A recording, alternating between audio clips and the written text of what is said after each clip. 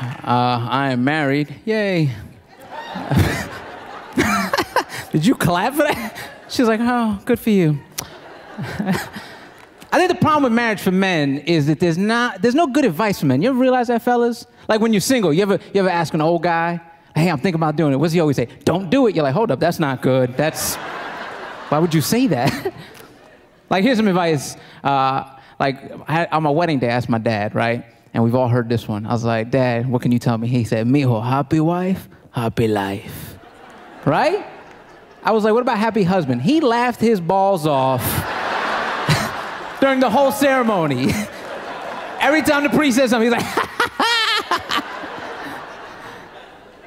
I would go visit him. He'd make fun of me. Mira, look, everybody, look who's here. Happy husband, happy husband.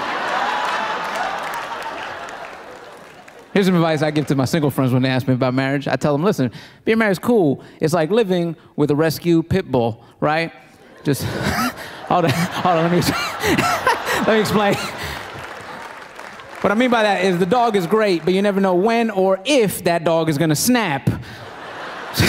So you're always a little on edge, right? And I'm not lying, you ever see married men at home? They're always uncomfortable. They're just walking around like, oh, she's in a good mood. Oh, she showed teeth, I gotta go.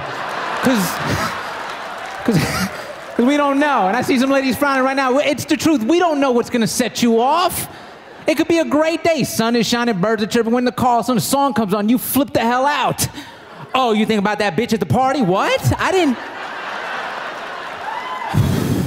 even pick the song. All right.